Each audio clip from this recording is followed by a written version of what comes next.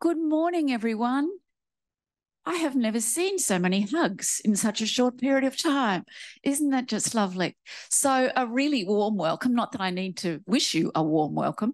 There's so much warmth in the room. But my name is Doon McDonald, and I do wish you a very warm welcome to Teaching and Learning Week 2023. And as you can see, it's a beautifully set up for our auspicious start.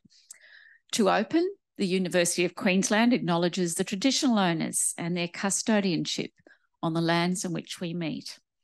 We pay our respects to their ancestors and their descendants who continue cultural and spiritual connections to country. We recognise their valuable contributions to Australian and global society. Teaching and Learning Week is an opportunity for the UQ community to learn from one another and creative and innovative teaching practices, and to obviously enhance student learning and the broader student experience. As you know, our theme is synergy, chosen to represent the energy, collaboration, and cohesion of the work we do to assist our students in their teaching, in their learning and their broader student experience. So during the week, we have 27 events with presenters from across UQ. The theme Synergy has a particular focus, as you also know, on UQ's newly revised graduate attributes and the accompanying graduate statement, and how they together can empower our students for its successful and unpredictable future.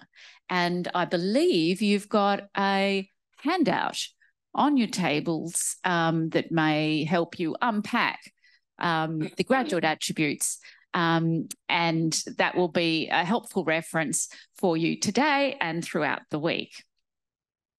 We hope you are able to attend the many valuable and no doubt engaging events this week, and not only gain but share your important insights.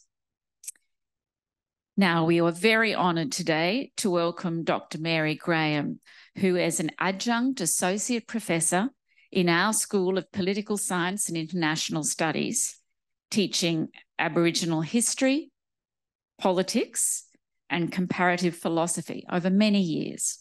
Mary is a Kombumerri person through her father's heritage and affiliated with the Waka Waka through her mother's people. Mary has lectured nationally on these subjects and developed and implemented curriculum materials in Aboriginal perspectives, Aboriginal approach to knowledge, and at the postgraduate level, Aboriginal politics. Outside UQ, Mary has worked across several government agencies and community organisations and served as a regional councillor. I would now like to hand over to Dr. Graham, and we are so grateful you are willing to trust us with your knowledge. Thank you. Thank you very much. Well, I just talk. Oh, right. Okay. Oh, good. All right. I see. You can hear me. Thank you very much for inviting me to contribute today. Very appreciative of that. And I'd like to acknowledge traditional owners of this region, of these ancestral lands, the Turrbal on the north and the Jagera on the south. I'd like to, acknowledge them because I've lived up here and worked for quite a long time, actually. And we're sort of connected. Actually, the Yugambeh people down the Gold Coast. And I know also there's lots of Waka Waka people here in Brisbane also. So I haven't done a paper or anything, but I've made some notes over the time. And some of it is to do with some things that I've already written. And I guess we all, sooner or later, at some point or another, cannibalise our own work, to get our various points across. So, and I think it's wonderful. I'm sorry, what do you call it? It's attributes, Indigenous attributes? Graduate attributes. Yes, that's wonderful, because what the attributes are, I've often talked about that in relation to relationalism and survivalism, relationalism and relationalist ethos, and survivalism and the survivalist ethos. And relationalism, I've talked about those attributes that come from this, as I see it, that we have shared in being owners and runners of country for tens of thousands of years. And some of them are to do with, say, being autonomous beings, all of us, all human beings, they're autonomous, and a way of getting on with each other, both in the social and larger sense, and modern too, is autonomous regard and balance, as everybody is kind of familiar with, like gender balance, but balance in all kinds of different ways. Place is extremely important, and this is the main part of education, what I've got here, Indigenous teaching and learning, but to do generally with education. And the last one is ethics. Our idea of what ethics are, the law, in other words, what we would traditionally have called, and still do call in many places, the law, LAW plus LORE, the law on one side, or the rules or ordering of society, and the LORE, which is basically the story of how those rules came about, actually. Both sides of the same coin of existence, of life itself. So if I could just start off, really. For most Westerners, inquiry precedes place. Knowledge acquisition both defines and supersedes place. Supporters of the Western modern scientific method rejects claims of non-Western knowledges. The claim is that the structure and forces of the natural world remain the same in different times and in different contexts. Also, that this structure is knowable, and that Western science has provided the ability to explain, predict, and control many natural phenomena, and to invent technologies to solve human problems. However, I've always thought that to the Aboriginal mindset, phenomena are received. And if there is an observation, it is to kind of like behold or regarder, regard. The law is both the creator, informer, and guide. The world reveals itself to us and to itself. We don't discover anything. Now, I learned a lot of this from my good friend and sister and colleague, Dr. Lilla Watson, whose frame of reference was always go by Aboriginal terms of reference in theorising, in thinking. Always start from that. Not to ignore Western terms of reference, but the beginning line, the underpinning, is always Aboriginal terms of reference. So the Indigenous perspective argues that the West needs to overcome the biases of universalism in Western methods of inquiry, and in the action of inquiry itself, to promote multiple knowledge systems. And it would be wonderful in this, I'm sorry, what you said before, what you have there, the paper. Graduate attributes. Western contemporary technosciences, rather than being taken as definitional of knowledge, rationality or objectivity, should be treated as varieties of knowledge systems.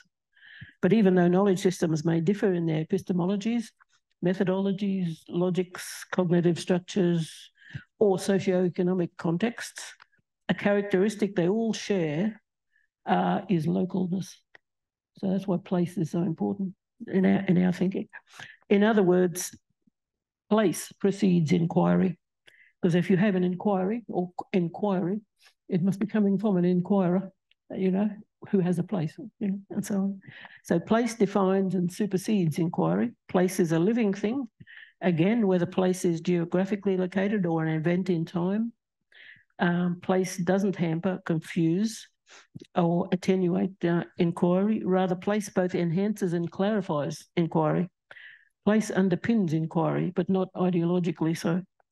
If change is the fundamental nature of reality or existence, as described by Greek philosopher Heraclitus, then place is the fundamental existential quantifier. That is to say, it's place is a measuring device that informs us of where we are at any time, and therefore at the same time it's also informing us of who we are.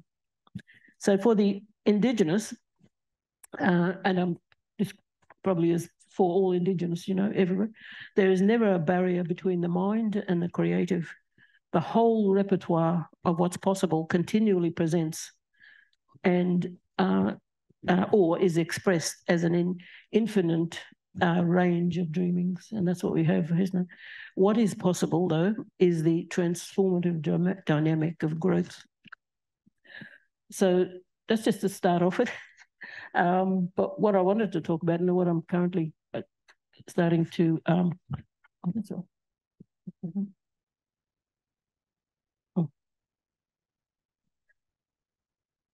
Oh, oh, sorry.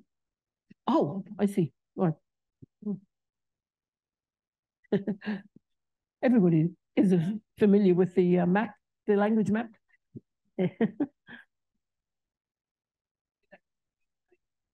Oh. IT. Oh, there we are. Yes. There we are. Or no, yeah, that's it. That's it. Yeah.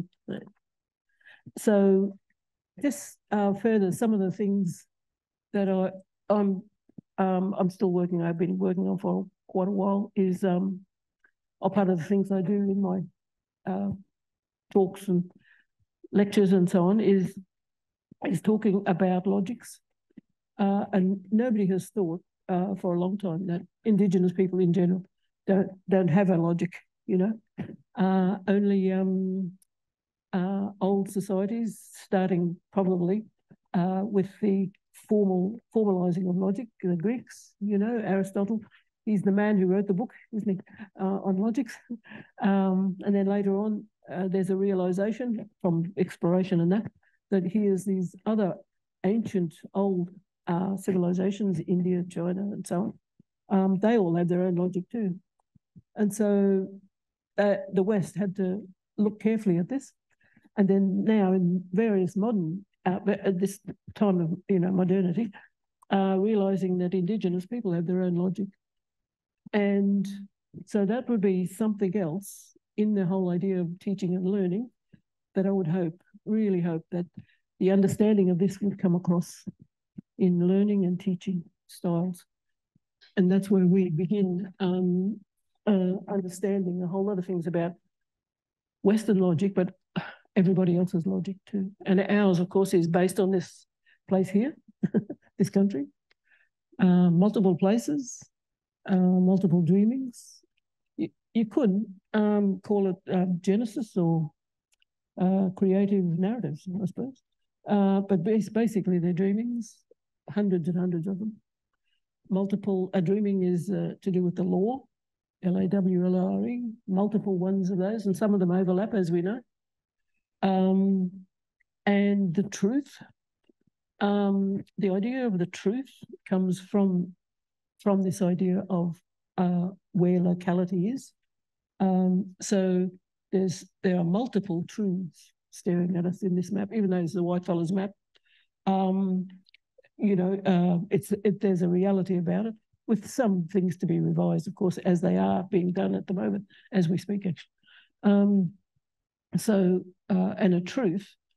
the truth is not, and this is what always I thought was wonderful, is not an absolute truth. Doesn't seem to be among us. So in other words, no absolutism, which is why our system isn't a religion really, but it has elements of religion. Because, you know, absolutism is, no offense meant, but it's because it's a religion, a religiosity about it. It relies on faith, and faith is a kind of funny thing. It's reliable, and it's sometimes not reliable. It's weak, it's strong. It's you found it, you've lost it, you know. So very unreliable as a way of, you know, thinking about existence and so on. Because in our thinking, of course, there's hundreds of truths, literally hundreds of truths. And a truth is simply a perspective of the whole of existence from a particular place, perspectives. And the equation, the logic equation that comes out of that is that all perspectives are valid and reasonable. All perspectives. And we know among our own relations with people from other parts of the country, you can't hold up your own way of thinking as against the other way of thinking, because you say, not only is it bad manners, it doesn't make sense. So you can't think in that way. Well, put it this way, you may think, but you wouldn't sort of argue from that basis, and so on. And the best thing about that, because it fits in with our general custodial ethos and so on, is that it allows for a softening, or what would you say, a softening of judgmentalism, a suspension. That's right, you suspend judgmentalism, and that's the logic that goes with the thinking. Goes with the actual activity, the actual social order, actually, of not, for example, not having things like, which became very popular throughout the rest of the world, no wars of conquest. Conflict, all right, but no wars of conquest. No idea of, invading other people's country, because you simply couldn't with that kind of logic and that kind of ontology. You just simply couldn't. So years and years, tens of thousands of years of stability, coming from that. The other difference is that I would always hope, I should have said I'm a great believer in philosophy being taught in schools. I'm sure a lot of people do think that anyway. All schools, private and state and so on. And the philosophies should be, of course, the Western philosophy, because there should be a background to teaching and learning and education in general and so on. So Western, but also ours, of course, and not just cross-cultural understanding, but more to do with our own idea, ontology and so on. How we see the existence, basically. But also, I would even say, and this probably wouldn't go down well with some people in government. I would say some form of Chinese or Asian logic philosophy, like the most well-known and famous one, of course, everybody knows, is Confucianism, because of the neighbourhood this continent is in. The neighbourhood is Australasia. So better get to know your neighbours before too long, because Aboriginal people did, actually. We know Asians came and went and came and went, trading and so on and so on. And of course, other cultures around. So better to make friends than, get into all kinds of strife about international relations or global politics, all that geopolitics, as they say. But yes, a conscience, and the thing with conscience and ethics, because I've done a paper on ethics and trying to write what I've been trying to work out for a long time. But I'm a bit, how we're all a bit self-critical, nothing is ever good enough or something, for yourself, I mean. But I realise there's a sort of a difference between ethics and conscience. There's actually a difference. They're not the same things at all. And I do believe that Aboriginal people knew this very well, knew this.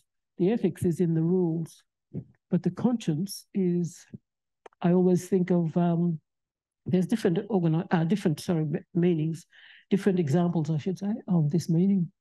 There was an old New South Wales, activist called Mum Shirl. I don't know if that's very old. And she was a terror, to New South Wales politicians.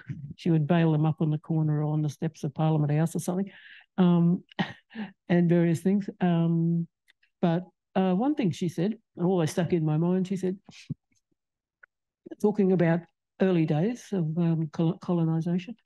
She said, if only, sorry, if only they had said or could have let us know what the problem is, what the situation is, that these are poor fellows being brought far away from around the other side of the world, being brought there, being treated cruelly and so on. We would have made, she said, we would have made room for them. You know what I mean? We would have talked about it and worked out some other area where they could be, you know, whether it was in the prisons or whatever it was in those early days, but something like this. But that I thought was, now it's beyond ethics, it's a conscience. So to me, teaching both those things, the underpinning of education, teaching and learning, that has to be the underpinning for teaching and learning, ethics and a conscience, and of course the logic too. I think they're primary things. They're extremely important because teaching and learning, education in general, it's about the future of the country, isn't it? Really, not just future generations, but the future of the country. What kind of a country do you want this to be? So you have to actually literally decide now what should be the underpinning of whatever kind of studies you're involved in, or philosophy or ideas or career. You know, if we're talking about teaching and learning is to do with career and things like that. It's, I thought, to learn those sorts of things and not leave it just up to the individual, you know. This is the other thing I was trying to get across in when I was recently receiving that doctorate, and you have to give a talk to, you know, about 400 students, got graduates, you know, and all the academics behind and stuff. I thought you'd say something of advice, and that's one of the things that I was talking about was three things. The idea of short-termism and long-termism, the value of long-termism. And of course, you couldn't get more longer-termism than Aboriginal people in this country, could you? You know, speaking from our perspectives and so on. But although short-termism is very important too, but too much modernity has relied on that so much for centuries and centuries. And as we quite often, other people point out, it gets faster, it accelerates, it's accelerating all the time. And I think in terms of trying to think of it in terms of light ways of thinking too, you know, the old cartoon with Daffy Duck, you know, he's being chased by Wile E. Coyote or something. He's being chased, and here we are, Homo sapiens on the edge of existential fall, you know, right on the edge of a cliff. And Daffy Duck comes zooming out, being chased, and doesn't realise there's nothing underneath his feet. And of course, you know, the music is all there too, and he drops straight down. That, I always think that's short-termism thinking. It's a good example of short-termism. But of course, short-termism is important right now with, you know, climate change and things like that. You can't have long-termism in thinking. So anyway, I said it much briefer than that. But the other one was about moderating individualism. I think there is a bit too much of almost like individualism, extreme individualism, atomism, do you know? The separating out, we're on our own, you know, the world is your oyster and so on, which is not good thinking, actually, I think, myself. So moderating individualism, to slow down and to think a lot and to read a great deal. Young students I'm talking about. And the other one, I said something rather ham-fisted. I thought, I wasn't thinking quick enough, or long enough. I thought there should be a kind of insurance. You should work out a kind of insurance. And I suppose these things, what I'm trying to say here is thinking about these things, thinking of the importance of these sorts of things in teaching and learning and education in general is a kind of insurance for the future of having a stable life, you know. having a stable society. A good friend of mine from Pulsus, Morgan Brick, he often described our old system, Aboriginal system. It's a long-term, very long-term experiment in human order making. That's exactly what it is, you know, human order making. So you have to think, in a sense, think big and very deep in teaching and learning. That's the essential thing I want to say, you know, no matter what you choose to do in the future. Yeah.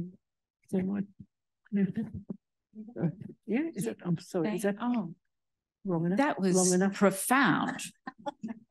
Gosh, you know, you kind of strapped yourself into that, Mary. Was it long enough, though? Was it? Perfect. And now our dear colleague, Professor Tracy Bunder, is going to facilitate some engagement from the audience. Yeah. Thanks, Mary. Yeah, it was very profound. Can I just go over some of the key ideas that Mary raised for us to think about before I open it up to possibly some questions? Okay. So Mary gave us the following terms: relationalism, survivalism, autonomous human beings, balance, place, and the importance of place being able to precede knowledge, and ethics. Mm. She also talked to us about an Aboriginal terms of reference. And for those of you who don't know the story, in referencing Auntie Lilla Watson, Auntie Lilla sat on University Council. That's right, yeah. and brought the Aboriginal terms of reference to the council as a way of governance for the university. And that would have been in the 80s. Yeah, in the 80s. Mary gave us really important thinking around what should be underpinning teaching and learning from an Aboriginal Torres Strait Islander perspective. So thinking about Indigenous logics, conscious, having a conscious conscience and ethics. And she sees this as being really, really critical. And then she talked about short-termism and long-termism. She talked about moderating extreme individualism. I tend to agree. The advent of the me culture, particularly on social media, particularly in here, Mary, I'm talking about our young ones. And maybe if we make the move into these ways of thinking, we're giving ourselves an insurance for human order making. That's right. And a different way of being, particularly when we're looking at, in terms of short-termism, the crisis that we have around climate. Yeah. So what I'm going to do is ask people just to think if there's any questions that they would like to raise with Mary. I'll just give you a couple of seconds, minutes, seconds. Nah, 1 minute to think about it. Could I just add something to do with the place, the idea of place? I meant it in the sense of, you all know an old French philosopher, Descartes, Cartesian stuff. His idea, you know, is what he said about, I think, therefore I am. If we had something equivalent to that, it would be, I am located, therefore I am. So via our mother's people's country and our father's people's country. So both places you're anchored into, you know what I mean? So that's what I meant about place. Hi. Have we got a running mic, or am I the runner? Don't expect me to be the runner. Don't. Too old.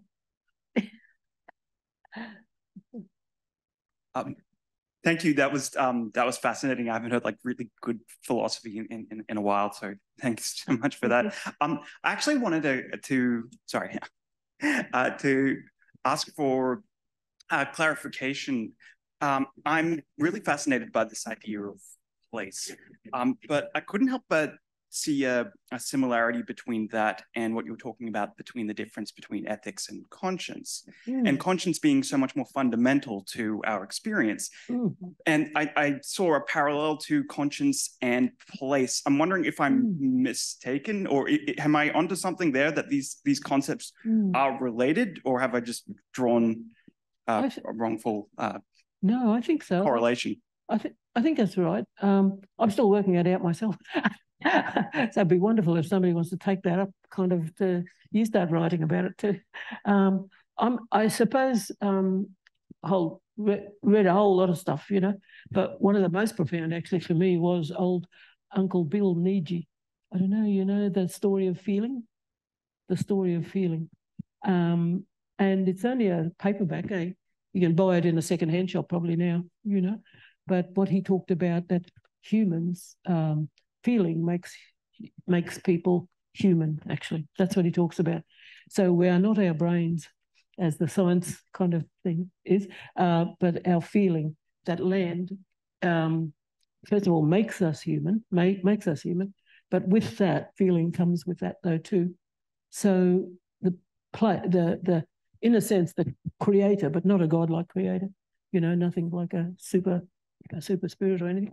The land itself teaches us conscience, conscience, to have these feelings, feeling sorry for something, you know, for feeling people, difficult decisions. You could call it a kind of a sort of what do you call it? A philosophy of Good Samaritanism, if you want to put an ism on the end of Good Samaritan. Do you know what I mean? You would normally just feel like that, you know, so you want to help. I think, consciousness, conscience seems to be not in place in that terrible place over there now in Gaza, you know. People are flat out looking for a conscience, you know, with that. But this is exactly where it should be, make an appearance. And quite clear, crystal clear conscience, you know, because ethics can be in particular subjects, or, you know, because, you know, the ethics of a not just a place, but a university, a factory, a company, lawyers. Do you know what I mean? Ethics can be, you know, divided up. It doesn't mean to say that you have a conscience, though. It's like the conscience is turned on all the time. There's a power. It's energy, actually, in a way, if you like. People don't like the word spirit or spirituality, like science. They haven't proved it yet.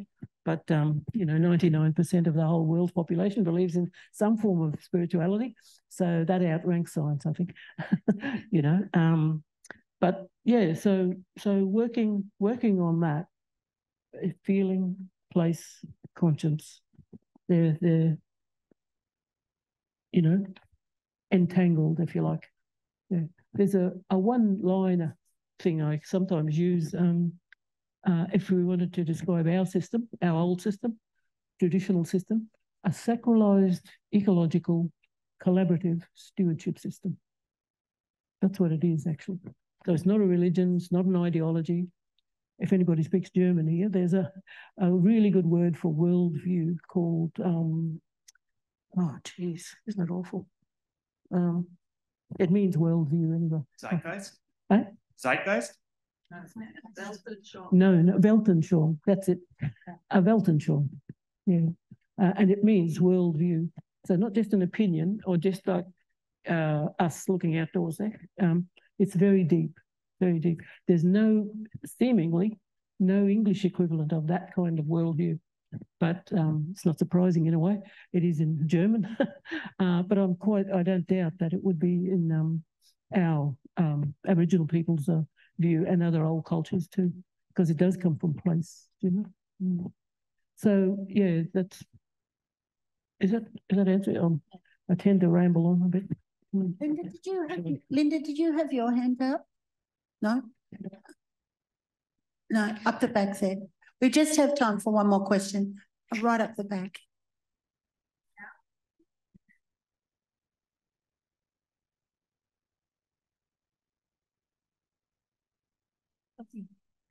Thank you, Dr. Harris. It's a real privilege to be in your audience and to listen to your wisdom. So thank you so much.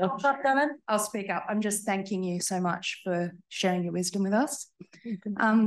Given what you said about how place is one of the most important aspects of education, I'd really love to hear, if you're willing to share, what your dream is for the future of education on Turrbal and Yugara country and how it can embody the spiritual characteristics of this place at UQ. Not really, because you'd have to ask the people here. You know what I mean? What they have all kinds of ideas about it too. You know what takes place, what happens on your place. Do you know what I mean? So, and this is where this idea of a whole lot of different worldviews come into being. You know, so I could say something general like, you know, philosophy should be really, really seen as really important in education in general from the beginning, you know, and I know that some schools do have it actually, but it's all, it's a choice, you know what I mean? If you've got a, you know, good principal who likes that idea and so on, but I think it should become really, you know, what do they say? Mandatory, compulsory, yeah. So I know they do have particular ideas, but yeah, I think and it sounds like almost a class thing, and I don't mean it like this, but to work out in the most basic way what being cultured means. Being cultured is not to do with you know, going to the concerts and ballet and blah blah blah, all the class stuff. But truly being cultured is being interested, open to other people's culture and other ideas. You know, that's what I believe really cultured people and populace are like. You know, should be like, and younger people should be brought up to be like cultured in that way. You know, yeah. I don't know if that's Thank you. Answers. Thank you, Tracy, for facilitating that. What a wonderful. No, we've yes. Oh, good. Sorry. Yes, we've got another wonderful panel to follow you, Mary, and no doubt they'll bounce off your significant challenges to us. You asked what kind of country do we want to be. And I think that translates beautifully into us all asking ourselves, what kind of university do we want to be? So what kind of university do we want to be? And if we hold that, I think, in our thinking throughout the week, it will be a significant and generative discussion. We do have a gift for you, and you're going to need somebody to help carry it because it's significant. Oh, lovely. oh, very nice. Thank you. Thank you very much. Oh, that's nice. But it's a very minor token for what is, as I've said, a profound opening to our week. Can you join me in thanking both our facilitator extraordinaire and Dr. Graham? I feel like I go extraordinaire. Thank you. Thanks, Rob. Thank you. Thank you so much. Now, you're going to move away with some assistance, and I'm going to introduce the next item. So as we do that, I'm going to hand over to Professor Blake McKinney, known to many of you here, Associate Dean, Academic of the Faculty of Health and Behavioural Sciences, and Professor Barbara Massa, School of Psychology. Now, as you know, they are both University Teachers of the Year from 2019. They're going to co-facilitate the next session, which is teaching award winners teach the graduate attributes, okay? So teaching award winners teach the graduate attributes. And they have a star-studded panel that we're going to then hand over to. And just before Barbara and Blake do that, I'd like to also recognise that your leadership not only comes in a public way to the university through panels such as this, but behind the scenes, you do so much work around assisting the students and the directions of well-being, consent, etc. So I just want to recognise publicly what a wonderful contribution you both have made and are making. So thank you very much.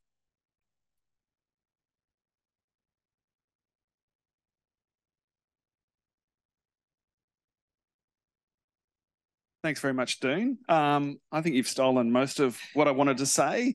So I'd also, on behalf of the panel, like to acknowledge the traditional owners and their custodianship of the lands in which we're meeting, and note the significant history of learning on these lands and the privilege it is to be able to continue that today. So you might know Barbara and myself from the MOOC Crime 101 that we made with Mark Horswell. This is where we filmed an 8-part crime drama and then based a course around that on campus as well back in 2014. Is that correct? Yes. And everyone said it couldn't be done and it was crazy, and they were correct. So today you're not here to hear about us, you're here to hear from some of UQ's best award-winning teachers about how they might engage students with the revised graduate attributes. Now you do have a handout on your tables that lists the graduate attributes, and what we'll be doing is inviting each one of them to take you through their sort of approach to teaching and learning, maybe an activity that really emphasises one of those graduate attributes, or in the case of Michael, 2 of those graduate attributes, because he likes to do multiple things. And in the interest of getting on with that, I'm going to hand over to Barbara to introduce our first speaker. Thank you. So it's my very great pleasure to introduce Professor Anne Black. Anne is a professor of law here at UQ, and her research and teaching is through a comparative law lens, teaching courses on Asian legal studies and Islamic law for the final year electives, and foundations of the common law for postgraduate international students who need to understand how the Australian legal system works. Common to both is making sense of the varied ways of doing law in the world. Now, doing law differently means that her teaching brings in non-traditional, experiential and innovative modes of learning and assessment. And she was a recipient of the 2022 UQ Award for Teaching Excellence. Her teaching philosophy comes from Confucius: tell me and I forget, teach me and I may remember, involve me and I learn. The graduate attribute that Anne has selected is influential communicators. Now, one would think that this is a bread and butter attribute for future lawyers and for all UQ graduates, but how well do we do? Anne.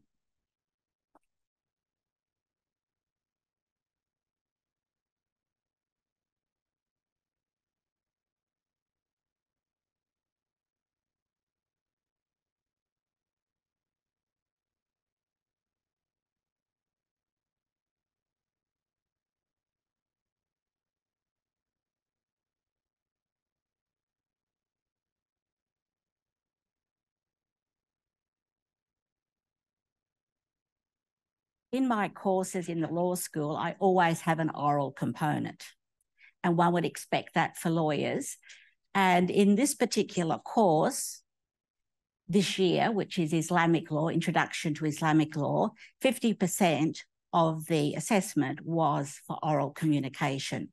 So there was a 2-minute short presentation with one PowerPoint, similar to a 3MT, but a 2MT, and a group work video report called Sharia in 5.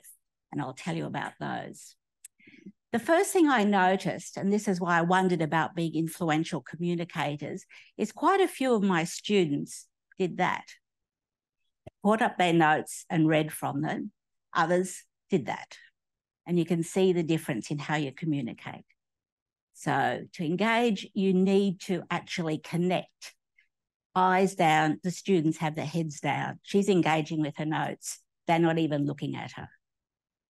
compared to this person who's charismatic. He's out there, he's talking to everyone. So you see at first hand what influential communication requires. So what I did in this 2MT, it was oral, it was visual, and both had to communicate. So they had to do research, of course, behind it. They had to have a theme that demonstrated that research in an appropriate way. And there was a question and answer session at the end. They had to be able to respond to questions asked. And so we looked at all the usual things, clarity, cohesion, but engagement with the audience, enthusiasm was important. And also the poster had to be complementary. The visual impact had to enhance the presentation, not be separate from it. As well, I always put up a course gallery because students do a lot of work, and it's a way of forming what I call a community of learners. They all know what the others are doing, even if they're in different streams, so they can look through them. Now, this should be easy for our future lawyers. They're going to be judges, they're going to be members of parliament, they're going to be on boards and etc. But they don't find it easy, which surprised me. Most of my students said this was the very first time they'd had to speak in front of an audience in their final year, because mooting's no longer compulsory. So you can graduate with a UQ law degree without ever having spoken in front of anyone, because most of our assessment is written, either exams or assignments. And students found it difficult. Now, I know that it raises anxiety, and so I gave students the option of doing it and having it videoed and then shown to the class, and then we did the Q&A, and probably about 50% of our students chose that option. The other aspect that I did, and I believe strongly in, is group work, because that involves intra-communication. Because our other forms of assessment, you write your assignment, I read it. You do your exam, I read it, and it's like that. But with these sorts of things, the whole class is learning from one another. So with this news report, it had a theme music so that they're all the same. And the role of it is to another episode of Sharia in Five. The aim of it is to highlight the diversity that exists in the Islamic world. And now I could lecture on that, but it's way better to get the students to do it themselves, and then to link that to what sort of challenges and consequences that means for Australia's accommodation of Islamic law.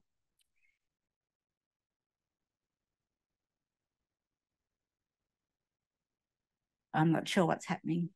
Okay, there it is. So these news reports had to be accurate, had to be current, had to be engaging, succinct, and had to have the media genre. Now, our students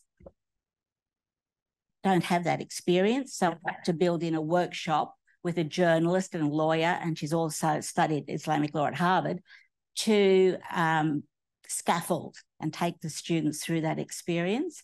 And as well, our students absolutely loathe group work. I know that people said they won't do your course if you have group work in it, but once they've done it, they actually come to like it. And they realise that that's their future work environment. They're going to have to do it. So how did they do? We had reports on 9 countries, 9 episodes: Albania, Afghanistan, Turkey, Indonesia, Iraq, Iran, Sudan, Somalia. And I'm going to give you an example of one from Lebanon. Thanks, Elena. Making headlines tonight, an artist has been arrested in Lebanon today following the publication of a political cartoon on the artist's social media. The artist has been accused of breaching the prohibition against the publication of blasphemous content regarding religion and the publication of material that may provoke sectarian feuds. The Lebanese population is divided between Christians, Sunni Muslims, and Shia Muslims, and the government makeup reflects this division. Allegations of corruption against the Lebanese political elite and the financial sector have been gaining increasing volume in the past decade. So she used the visual aspect. She drew all of those cartoons herself. She used the visual component to accentuate the news message. And then the video then went on to talk to the artist who'd been arrested from her point of view under the blasphemy laws, and her lawyer gave the legal perspective on those laws. We then they had a representative of a Sunni, a Christian, and a Shia Muslim reflecting on these particular laws. And then they ended up by bringing it back to Australia with another news report on a Lebanese couple getting a divorce in Australia, one Sunni, one Shia, and the conflict over the divorce methods and custody of the children. So that was one example, and I'll give you another. This is on Indonesia. Tonight, we bring you to the Indonesian province of Aceh, where 23-year-old Cody Cooper Brown has fallen foul of the local Islamic law, or Sharia law. Cooper Brown was arrested after a wild night out with friends, where he breached local laws by consuming alcohol and spending time alone with his girlfriend. No, just having a couple beers on the beach. He just got out of here one night, and yeah, didn't know the laws were so strict, eh? Mr. Cooper Brown's arrest has many Australians concerned and confused about the very different laws, especially given the Indonesian province of Bali is a popular party location. Our foreign correspondent, Sally Sunshine, brings you this special report to help educate and enlighten Australians on the Islamic laws with our northern neighbour, Indonesia. Many Australians only know Indonesia as a tropical party destination due to the popularity of Bali. However, Indonesia is also the largest Muslim majority country in the world. So how did it come to be this way? So then they go through. Tonight, we bring you to and tell us. So there's a little history of Islam coming to Indonesia and the Dutch colonisation, then some more on the regional variations between Aceh and other provinces. Then Cody's lawyer speaks about the actual criminal laws of Aceh and what he's been charged with and the likely consequences. So how did it end? And as for Mr. Cooper Brown, who's experienced a huge learning curve, you know, full respect to Indonesians and to Sharia law.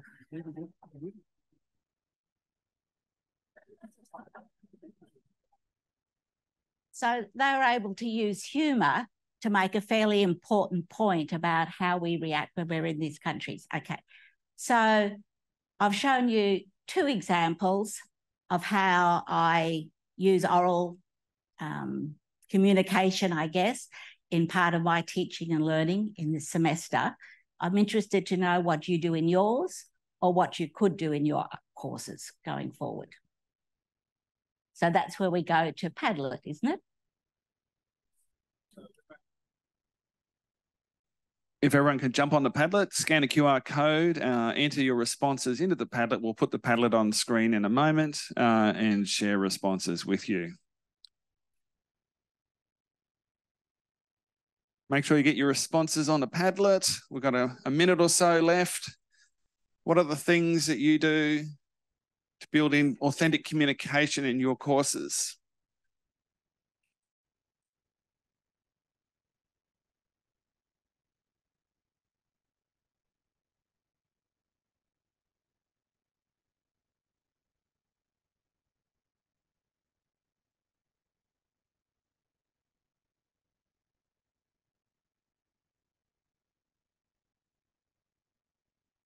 Already you can see one thing that people use is a conference that has all the features of a regular conference, including conference coffee, I presume.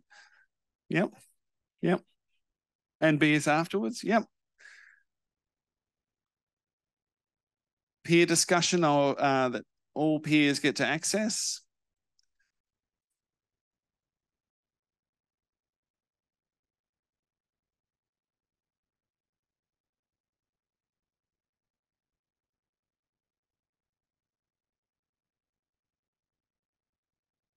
All right, last chance to share your great ideas for communication. Is there more along? Dom, can we scroll sideways? Yep. There we go. Look at that. Some hidden gems here.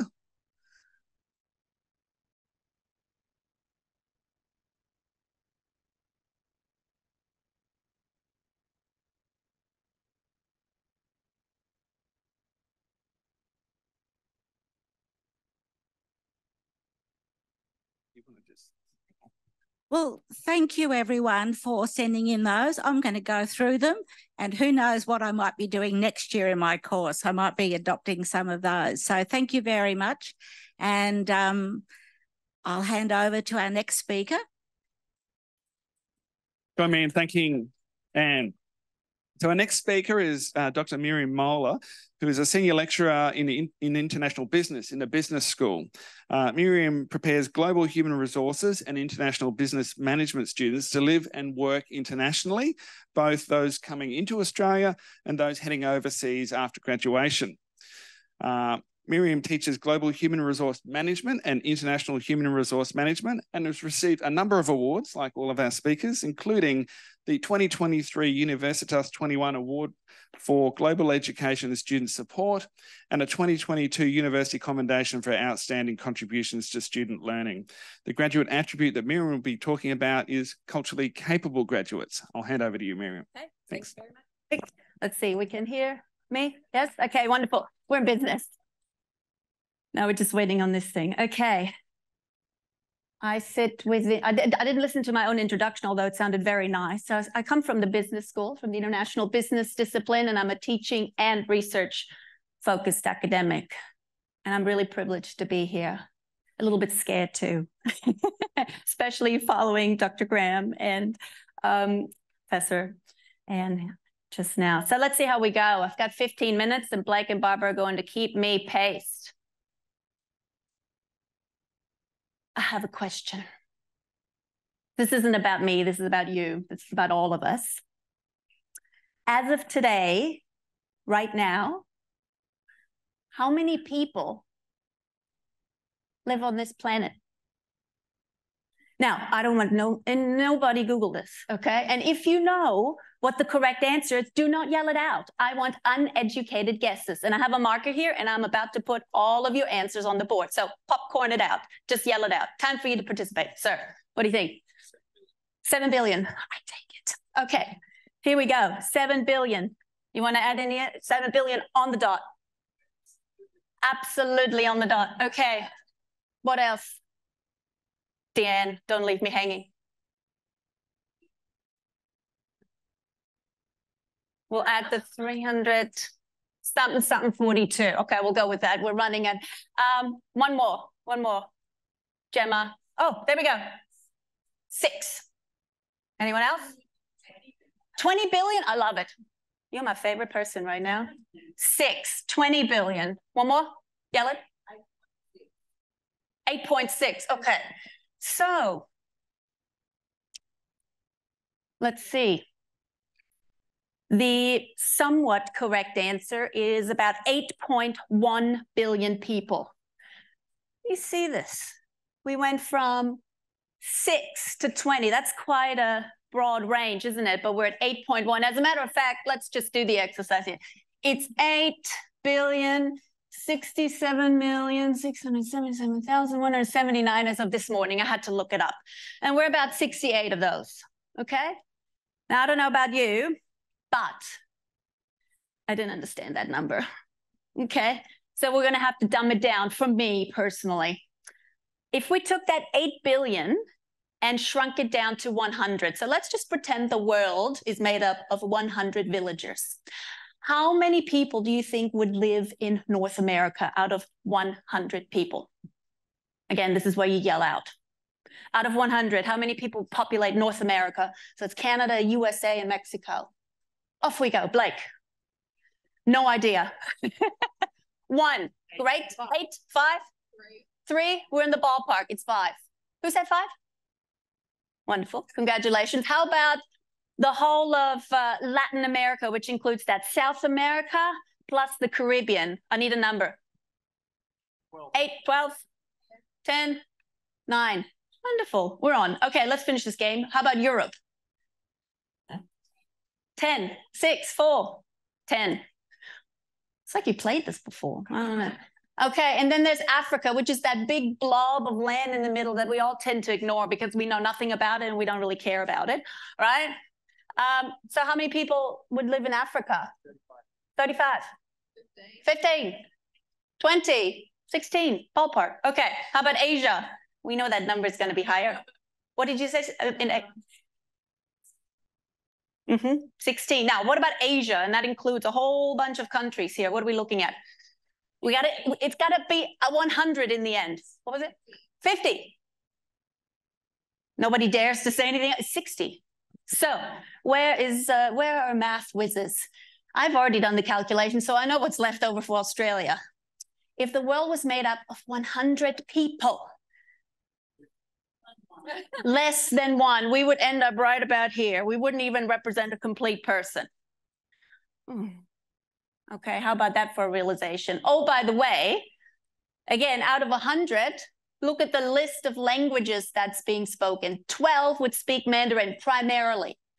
Okay, 6 Spanish, 5 English, and the rest you can look up yourself here. But 63 people apparently speak a combination of, 7,000 other languages and dialects and all that stuff. And that worries me, because what we are looking at right now is the fact that our students, our graduates, are much more likely to interact with and work with people who don't live here, but who live there. And people who speak as their primary language, Mandarin and Spanish, rather than English. I think we already knew that, but we needed to put it into perspective today to liven us up and to say, hey, this cultural capability graduate attribute is quite an important one, isn't it? And we kind of wake up every morning saying, maybe we'll do something about that one day. Maybe today's the day, okay? Now, when I say our graduates are going to be working and interacting with people, I'm actually talking about global work arrangements. And there's 3 types, which I teach about in my global human resource management courses. The first one is global domestic work. We all do it right now. We stem from different cultures. We are co-located. We're working on something together, which is UQ's strategies, right? Executing those strategies, teaching and learning strategy. Our students will have to do the same. In fact, they're already doing it. I'm just not sure they're doing it well enough yet. The other global work arrangement that we're dealing with, and it's kind of a friend or foe really, is that global virtual work component. We're doing it. We're asking our students to do it, but I'm not sure we're actually preparing our students to do it well. I'm not even sure I'm doing it well. How about that for an admission on tape? And then the last one is my favorite, if I can play favoritism here for a moment, international work relocations, where people physically get up, pack a suitcase, get on a plane, a train, or a boat, and start living and working somewhere else. Our students will be doing that too, some of them. Okay, our students will be doing probably a combination of it all. And I wonder if they're going to be ready for it when they walk across that graduation stage with their UQ passport. Not sure yet. I think that's an okay place to start.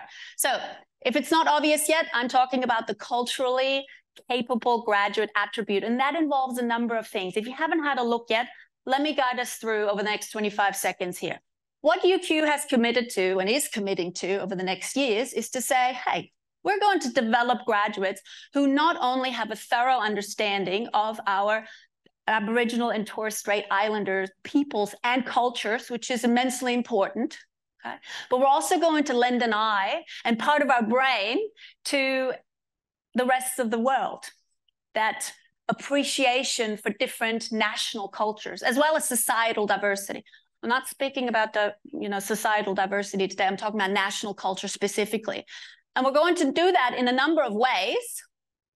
The way that I'm speaking about today is how to sensitize students to cultural differences, perhaps even how to sensitize ourselves to different cultural challenges, okay? So I think this is a really good time. I can't read that, Blake, what does it say? Excellent. This is a really good time to stop and say, okay, well, what does all this mean and where do we even start? I think we need to start by reflecting on what we already do. But I'm actually not that concerned about reflecting on what we already do, because we could all go home and pull out a piece of paper and say, let's just list all the things I'm doing that I could tell the university that lead me to developing culturally capable graduates, right? We could all come up with something. We could all be proud of that. What I'm looking for is for us to think about our next step or our next steps. So one of the questions that I have for us all is, what is in fact this collection that perhaps already exists at UQ that says, these are our global learning experiences and every student can tap into these, whether it's study abroad, whether it's through our global partnerships, whether it's in our classroom. What is it? And where does this pool of knowledge lie? I'm afraid it's quite dispersed, okay? So right now it lies within each and every one of us. So we are going to have to take stock at some point, whether it's us as individuals or us as a university or us as a school, as a faculty. And we might as well be the people who take charge in that, okay? So quick exercise because I'm getting the 5-minute, let's go, Miriam. In front of you, you have suitcases, mini suitcases. So everybody quickly grab one, okay? Grab it. It's supposed to be a suit. So let's just pretend it's a suitcase, okay? Happy traveling. No, there's no ticket to Bali or Honolulu in there. I'm sorry, but open it up. Within it, you will find, first of all, a snack because we all need a snack when we travel. So enjoy that. The other thing you will find is a pencil and a note card. It's blank. Take it out. And what I'm going to ask us all to do very briefly is to take that pencil, put it in our hand, ready to write, and lift your hand up. I want to see the pencils in your hand. Fabulous. I see we have some left. Not everybody's ready yet. Don't worry about the gummy bears. They'll be there when we finish. Okay. Pencils, fabulous. Now, some left-handed people, great. Now, what I need you to do is take that pencil and put it into the other hand, please. Come on, come on. Now, no cheating. You're going to keep that pencil in that hand. And what I'm going to ask you to do on the ready, set, go is I'm going to ask you to write with your non-dominant hand, please, your first name, your last name, your faculty and institute, and your favorite holiday destination on that sheet of paper. Ready, set, 30 seconds.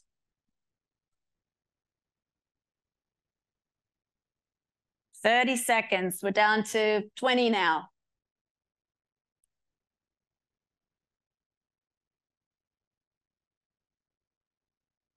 Ten. Questions later. 5, 4, 3, 2, 1. Okay, pencils down, exam's over. Let's stop. Please exchange your note card with the person sitting next to you. Let's see if they know who you are. Can you read who's sitting next to you? Oh, gee, that's terrific. I don't know. Hey, that's way too good. I thought this might happen. All right, so in the interest of time, could I get your attention, please? Again, one of those opportunities to yell words at me.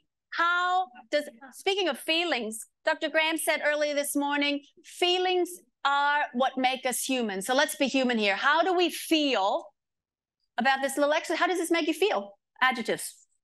Pardon me? Stressed. Stressed. I'm going to have to put that on the wall before I forget. Okay, continue to yell it out. Stressed. What else? Frustrated. What else?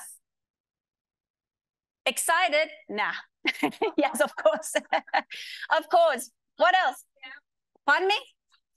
Upside down. What else? Strength. Yeah, me too. Anyway, one more. Yes. Uncomfortable. And there was one more? Wrong-footed, uncomfortable. We'll stop there. Uncomfortable and wrong-footed. Okay, you have to forgive my my handwriting. Absolutely, I loved all the answers. Now, do you think that that's perhaps, you know, this lineup of words, uncomfortable, stressed, frustrated, do you think that's how, let's say, our international students feel when they get off the airplane, step into our classrooms, and we expect them to do these amazing things? Like, it's easy, can't you just do it? Do you think that's how our international and domestic students feel when we pair them up in teams and say, work together? Do you think that's how our graduates will feel when they embark and work with people from Nairobi and Rabat and Vancouver and Rome? And they're like, well, I thought I graduated from a top 50 university, but apparently I don't know how to work with anybody. Anne and I have a lot in common. You call it Chinese proverb. I also see it as a Ben Franklin quote. Tell me, I'll forget. Show me, I may remember. Involve me, and I will understand. We need our students to understand what they may not know is relevant to them. Something I do in my classroom each year, no fail, is I dedicate 3 hours to playing cards. Okay, that's what you see in front of you here. I invite students in, they don't need to prepare a thing, they just need to sit down, read the instructions and play a game. What they do not know is that in front of them are 10 different versions of that game. It's an African card game, goes way, way, way back. And they play this game actually in silence. Imagine, it's quite eerie. And they quickly realize that even the tiniest differences in rules can cause great, great grievances to them. They could be 2 Chinese playing 2 Chinese. They think they're the same, they're similar, they'll all get along. Trust me, nobody ever gets along in that game, right? And it brings out the question about, well, do we really know who we are, culturally speaking and beyond? And the answer is, I think we have a lot of work to do here. So with my 30 seconds left to go, I want us to all take away something here beyond a pack of gummy bears. I can't make you do anything about this culturally capable attribute, not a thing. You can walk out of here and say, well, that was nice, got a bag of gummy bears, but I won't touch that anymore. But think about how much is out there that can motivate us. If it's not our own experiences, right? Maybe it's our national strategy on international education. Imagine, who knew that there's a national strategy on international education that supposedly will take us all the way to 2030? It's not that in-depth of a document. Read it, it's hyperlinked. Our UQ strategy certainly has lots to offer, and it doesn't start and stop with me. Everywhere I look, our colleagues, our academic and professional colleagues have so much to give. But again, the pool of wealth, right, the pool of knowledge in this space is so dispersed that it's time to put together a cohesive effort. And now is as good of a time as any. Okay, there we go. Thanks very much. See, he always blames the technology. Okay, it's my great pleasure to introduce Dr. Michael Tai. Michael is from the School of Psychology, and he's teaches social and organizational psychology and also research methods and statistics. He's received such a long list of awards that I don't actually have time to go through them all, but I will just name a few of them, which are the UQ Citation for Outstanding Contributions to Student Learning, a UQ Award for Teaching Excellence, and AAUT Citation for Outstanding Contributions to Student Learning. So please join me in welcoming Dr. Michael Tai. Oh, and I knew I'd stuff up. Graduate attributes. So he's doing 2. So it's a bonus. We get 2 for the price of 1. It's going to be talking about respectful leaders and connected citizens. Thank you. Thank you so much, Barbara. Is everyone hearing this? Beautiful. How are we feeling? Gummy bears. All right. So first of all, I'd just like to take a moment to again acknowledge the traditional custodians of the lands on which we are convened here today. I'd like to pay my respects to their ancestors and descendants who continue cultural and spiritual connections to country, and I recognise their valuable contributions to Australian and global society. And today what I'm going to be doing is talking about something called identity leadership. And just a little bit about my teaching philosophy. I have been guided by this approach of groupiness, by usness. What I really hope to do in my own courses, and what I hope you do in your courses as well, is facilitate this sense of connection and belonging between my students. And this is just some students who organized a musical performance for me, just randomly at the end of semester. And we have a great time each semester. I'm going to hopefully communicate the value of building and fostering this sense of cohesion in your courses every time you teach. And this is something that I think really speaks to 2 of the graduate attributes that we are learning about in this session. And those are, having students realize that they are connected citizens in this world and building their leadership capacities, right? So that they become respectful leaders. And I'm driven personally by social identity theory. That's what my research is based off, and that's also what my teaching philosophy is based off. The idea that we as individuals, right, going through society, our self-concepts are actually really inherently tied to the groups that we belong to, right? We are naturally connected citizens, and to allow students to understand that is to allow them to grow as people, as individuals, and as contributors to society. And now when we think of groups, we can think of really proximal units like families, friends, right? We can think of the groups that we work with, right? At work, at university. We can think of hobbyist groups, but we can also think of these broader cultural and demographic groups that we are a part of. Now, we don't really identify with all of these groups to the same degree, right? To the same extent, right? There are core groups, right? The groups that we very strongly identify with. There are intermediate groups that we sort of identify with, but not as strongly, and also peripheral groups that we are a part of, but we only identify weakly with, all right? So for example, for me, board games, very important part of my identity, and so I just depict one there, but I'm a part of multiple board games groups. I also enjoy bouldering, but it's not as important to my identity. And I'm on school committees. And even though I'm on these committees, right, they're not really an integral part of how I see myself. Okay, so what I want you to do for the next, let's say 2 to 3 minutes is you've got a worksheet on your table, one for each of you. I want you to spend the next 2 to 3 minutes plotting out your social identities or the groups that you belong to in these 3 sections or 3 zones on your worksheet. So I'll give you a bit of time to do that before we move on. All right, so I feel that you've had enough time to list a few things down on your worksheets. And so I want to just state that this is not just random, right? The degree to which we identify with each of these groups is incredibly important, right? And it's important for multiple reasons, but I hope to demonstrate this with an experiment. So if you could access the survey that I have online and complete that. And hopefully this will allow me to show off a program that I've been working on, developing over the past year or so.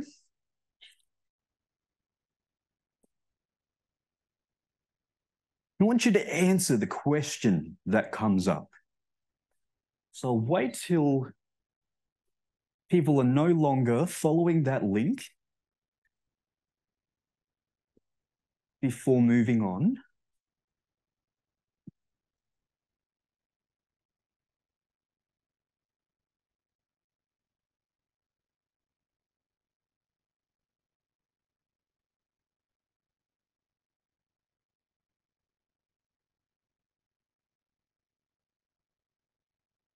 Right, so I think most people have been able to access the experiment, and let me just explain to you what that experiment was all about, right? So in this experiment, you were randomly assigned to one of 2 conditions.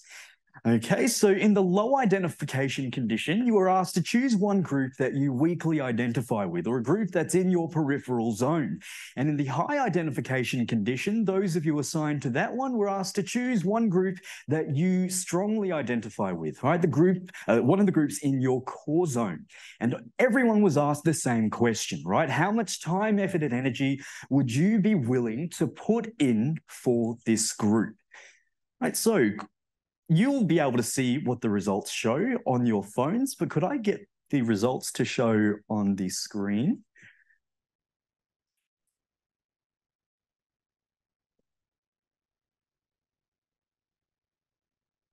Oh, no, that's me. What we see here, and I'm going to sound like a huge stats nerd, is that we have a significant difference between those groups in how happy you are or how willing you are to engage with the group and contribute to the group, right? We see the p-value is very, very low, which means that the difference between these 2 means is statistically significant.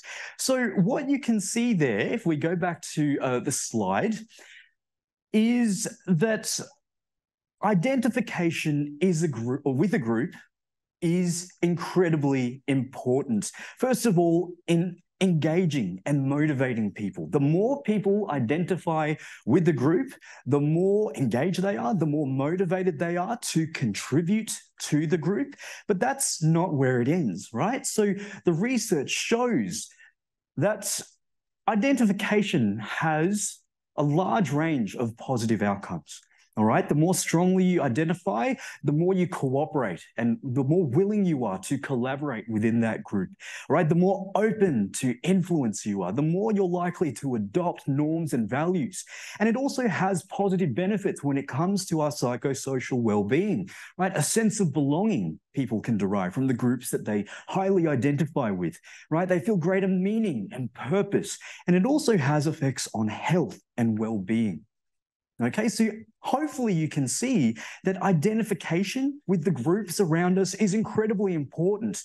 And now this is something that is not novel, new information. In fact, work coming out of Aboriginal and Torres Strait Islander thinkers and researchers has also shown that identification is incredibly important, right, for social and emotional well-being. So Professors Graham G and his colleagues have come up with this framework to understand social and emotional well-being in Aboriginal and Torres Strait Islander peoples that includes connection, right? 7 types of connection as important for people's psychosocial functioning. Connection to country and land, connection to culture, connection to community, connection to family and kinship, right? So what we're seeing here is that this concept of connection, this concept of identification is incredibly important. We as teachers are in a position to leverage this understanding, right? When it comes to the course identity, the student identity within our courses. Because if we ask people, if we ask students to map their course or student identity, they can map them here. But what we really want them to do is map them here, right? Core groups that they strongly identify with, given those benefits of identification, right? So how do we do that? Well, we engage in something called identity leadership, all right? And it's this very new age conceptualization of leadership that is less about me as a leader, but us as a group. All right, so it's this idea that effective leadership centers on a leader's understanding of shared group memberships that they have with others. And leaders who can leverage this sense of us and we have the greatest influence and inspire the most in the people who see them as leaders. And how exactly do you practice identity leadership? Well, there are 4 dimensions of identity leadership that facilitate a sense of us and increase identification with whatever group you are a part of. Right, so the first is identity entrepreneurship, and this is where you craft a sense of us. You include people in that group. You make sure that they feel like they belong, right? You identify and define shared values, norms, and ideals. But not only do you foster this sense of groupiness, identity prototypicality means that you as a leader have to be seen as just another member of your group. Okay, you have to model the core attributes of the group so that people who see you as a leader can follow that modeling. Identity advancement is doing it for us. In a position of leadership, you should advance shared interests of your group, right? You should prioritize and help address your group's needs. And identity impresarioship is making us matter, right? Facilitating collaboration and connection between group members by bringing them together through structures, activities, and events. Okay, so for the next however much time we have left, 1 minute, right? If you could access this Padlet, and I want you to think about yourself as teachers in a learning and education context, how you can practice these identity leadership dimensions or these processes in order to increase student identification in your courses and therefore student outcomes, right? Don't need to record them on the Padlet if you don't want to, but at least have a short discussion in your tables. Thank you.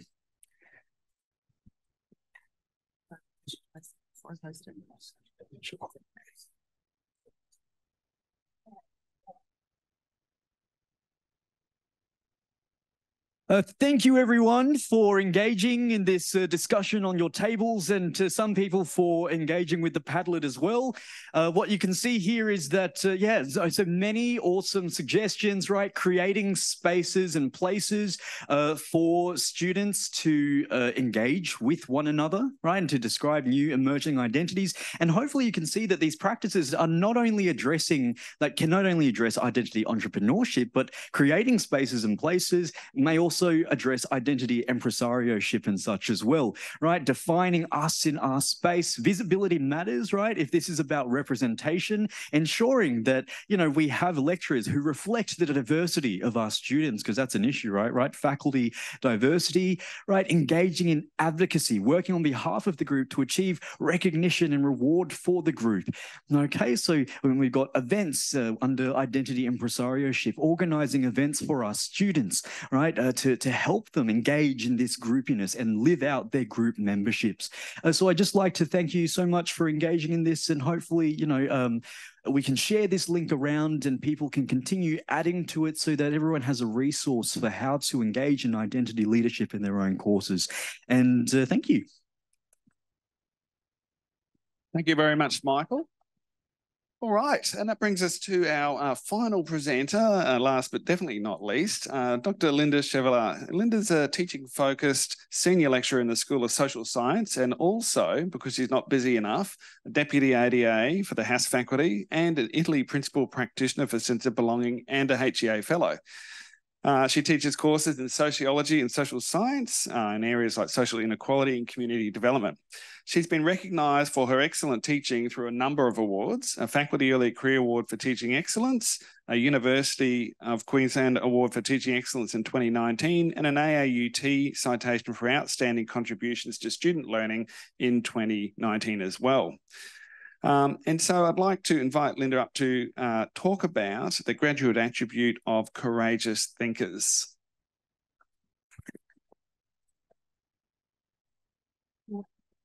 Do I have a little pointy thing that I can use? Thank you. Thank you, everyone. Lovely to be here.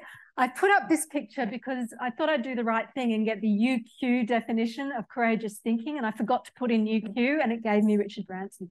So, and for all I know, if you work for business and I don't know, multinational venture capitalist conglomerates, this is courageous thinking. But I thought it was useful to put up because it's a reminder that no matter what you're working in, what discipline you're in, we all need to define these attributes for ourselves. This may indeed be a very good example of courageous thinking for business. I'd need to talk to my business colleagues about that. But all I can do is talk about what it means in terms of social science and where I'm located. But the broader UQ definition is here, that we want graduates to have the ability to critically question, analyse, interpret and evaluate their world and experiences to conceive innovative responses to future challenges. They will draw on their courage and creativity to test, debate and shape new ideas, understandings, approaches and opinions. So let's work with that. Can I ask you just to take 30 seconds in your tables and answer this question? What's the biggest challenge facing our current students?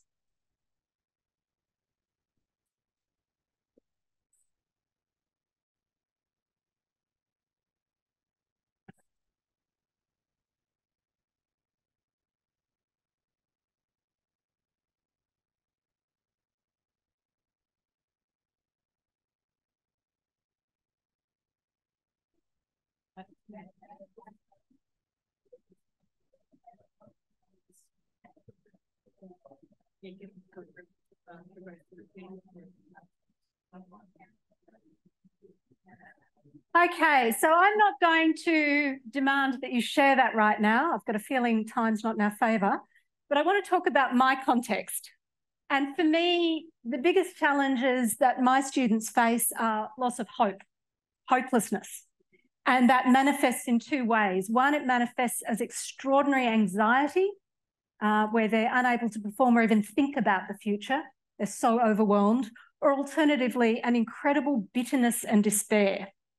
And so that's what I see in my classroom. You may have a very different cohort. but that's the challenge for me, is how do I assist young people who have, and they're mainly young people who have this kind of experience.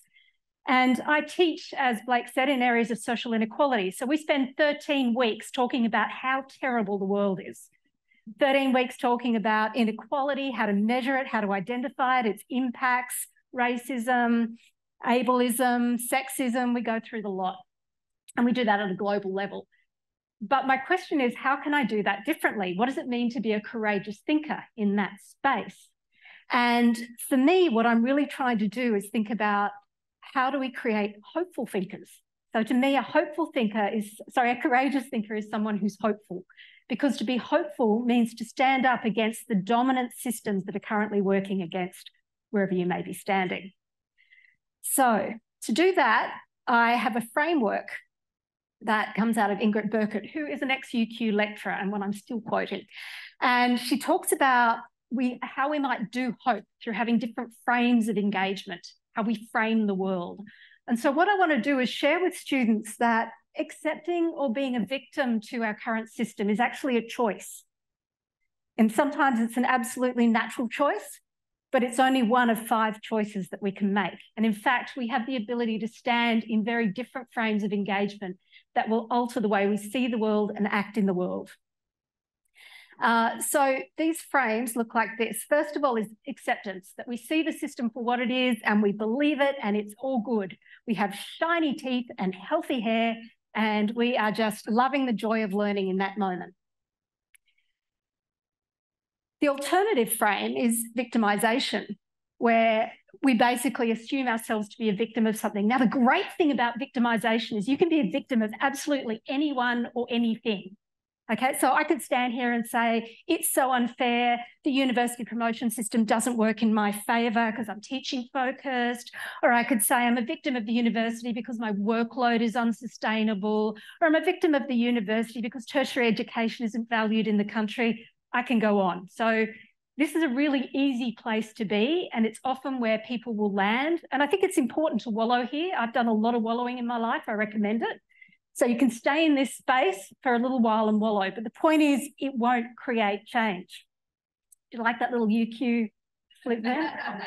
Okay, so what we want is an alternative framework of something other than just accepting or being a victim. And they look like this. The first one is engagement. We can actually engage with a system. So, and the great thing is it works for students or staff. So as students, I talk about how they can, whether it's have a say, join a student-staff partnership, whether it's get involved in clubs or societies. And this speaks very much to what Michael was talking about in terms of how do we build identity. So being engaged is one of the ways we build identity, whether we join the HEA circle, whether we join working parties. These are the things we do to try and change the system from inside. Secondly, we can oppose it. We can go on strike, we can march, we can carry placards, we can rally. And I've also done a lot of this and recommend it totally. The alternative is we can create an alternative system, what we call a parallel system. And often these are systems that are small scale. So we're not looking to take over the world. What we're looking to do is demonstrate that something else is possible. So if I think about the food system, for example, a lot of people create alternative food systems or their own sustainable systems. In university, this is one example, the Brisbane Free University. I don't know if any of you know about this. So it's a group of people who run a university in car parks and public buildings in Brisbane. And they basically have set up a system whereby they have no money. And the people just come and share their knowledge. They might be philosophy graduates sharing their knowledge of philosophy, or food systems thinkers thinking about food systems. There's no accreditation, so it's very much about learning. But the point is this is an alternative structure. Many of my colleagues have actually left the uni and set themselves up as cooperatives and run workshops and run alternative education processes. And good luck to them. So the idea that we can actually just try and create something different.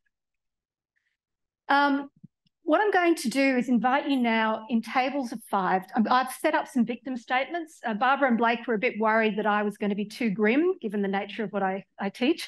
So I've come up with some alternative problems that are really weighing heavily on us. And I'm asking you to think about how you might respond to these in 3 active frames, either to engage with them, either to oppose them or what you might create as a parallel system. Okay, and we're just going to spend a few minutes talking about them. So I've come up with these ones, but you're welcome to substitute your own. So it might be, I struggle with the lack of oat milk in my latte at the local cafe. Maybe it's Brisbane's tap water tasting terrible. I end up dehydrated and I get a headache. It could be, I hate the way when shopping at Aldi, there's so much pressure to get groceries unloaded. Maybe it's this one here. The official university polo shirt design makes my hips look big, and it makes me really reluctant to volunteer and be an active citizen. Compulsory end of semester student evaluations of teachers and courses are highly traumatic and lead me to overeating and abusing alcohol, and I blame the university for my weight gain, addiction issues and financial woes. So find a victim statement that you feel comfortable standing in for a little while, that resonates, and I'm just going to ask you to spend a few minutes thinking about how might you create change in that system at your cafe with UQ marketing, wherever it might be, in terms of engagement or opposition or creation. Is this working? Yeah. We're all the victim. Exactly. All the females here are victims of air conditioning. And I'm in the Gordon Greenwood building on level 5. Gordon Greenwood, I don't know, it was designed by someone in the 50s who thought that air conditioning needs were just, I don't know, secondary to everything else, and that it was fine to have a building completely lined in windows with internal offices that were all cooled in the same way as the ones with the windows. And anyway, I got a temperature gauge thermometer, and I was keeping track and had a logbook of my temperature. And then when I contacted health and safety and I showed them that my stats were that my office is 14 degrees, then they came with I sought external validation, and they came with this thermometer thingy, this radar thing, and came in at different times of the day to externally validate my logbook keeping of my thermometer, and then admitted that I was correct. Which was very validating and was very hope-inducing. That was false. They then told me they can't do anything about it and suggested that I get scarves. So it has now gotten to the point where we've embraced this as a culture on level 5 in the Gordon Greenwood building, and I'm frequently gifted scarves, and I gift people scarves, and we have now got a culture of scarf wearing and gifting in level 5 at the Gordon Greenwood building. Thank you.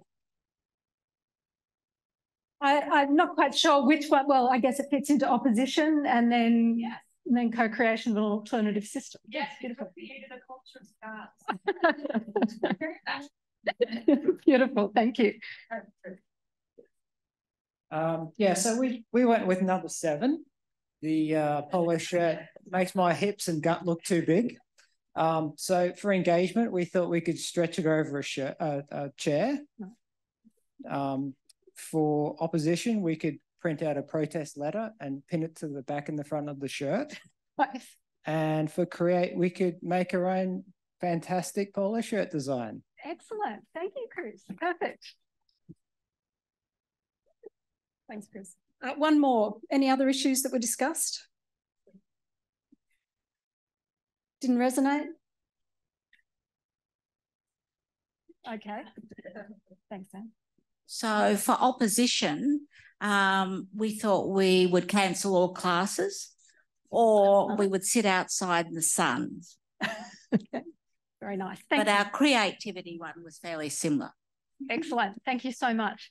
Okay, so my point is, obviously, when I'm talking with my students, I'm dealing with slightly more significant issues. We're talking about unemployment and housing and crisis of the economy, climate change. But the systems are still the same. It's still dealing with systems. So how do we assist students to move from hopelessness to acknowledging their own agency, and even more important, acknowledging their privilege? So I don't care what inequality students have to deal with. The fact that they're here at UQ means they are also standing in spaces of privilege.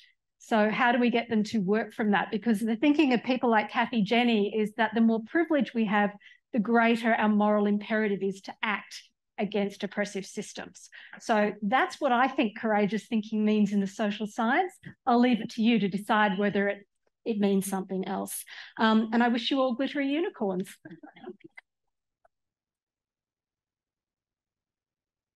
Thanks very much, Linda. And just thanks again to all of our presenters today for sharing your teaching practices with us. What we would like to do before going out to the deck for lunch is in the warmth, so we will change the system, is just take a minute just to hear from you. What is it that you've learnt today that would change what you do in the classroom if you're teaching the classroom, either in terms of some of the examples and the content of what you learned about today, or even the way we saw today, people talking about their teaching practice. So, the form or the content. So if you could just stick your hand up and we'll get the mic to you. Would anyone like to share what was the thing that was either most surprising or that would inform what you do in the classroom? There's got to be some good ideas. And you can't complain about students not willing to contribute if you're not going to put your hands up. Thank you. Pick on people. Right. Okay. Who's looking really nervous? Julie. Didn't think I looked that nervous, Barbara. No, well, I guess what I learned is that we have to be courageous in thinking creatively about how we work with the graduate attributes. I'm always struck with how it has to be fit for purpose.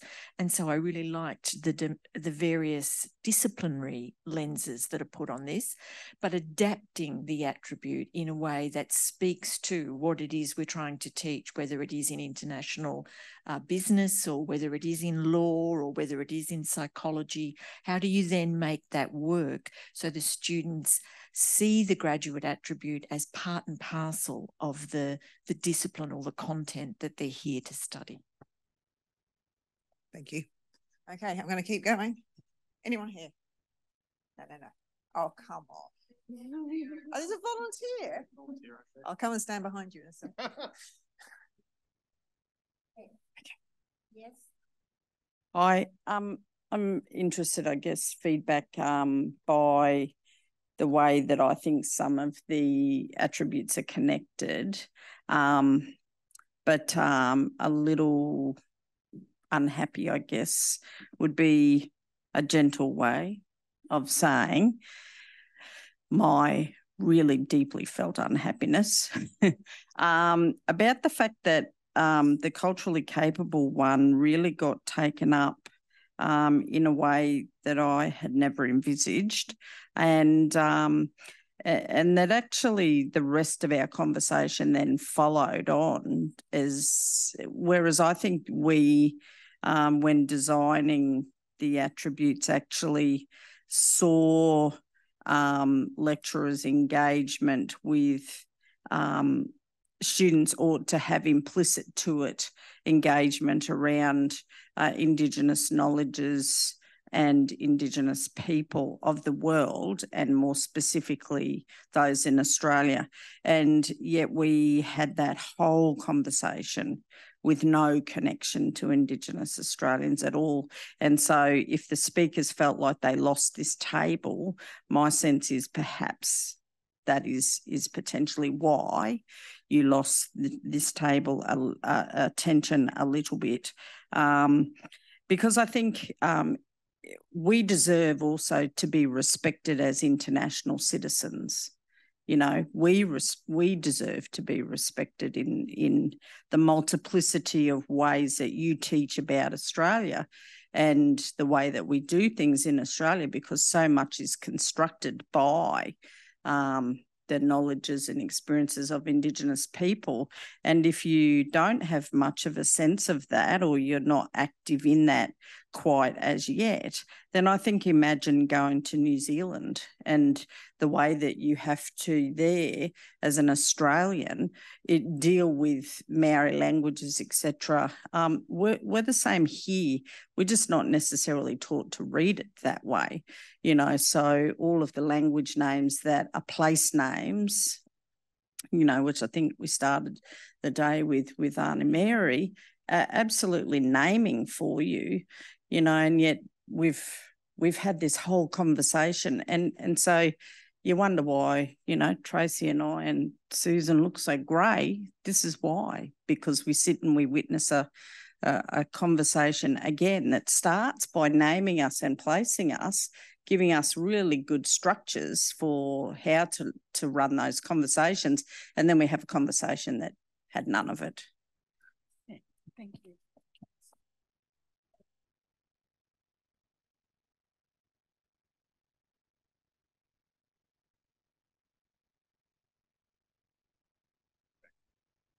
Thank you. Thank you for that feedback. Absolutely hear that.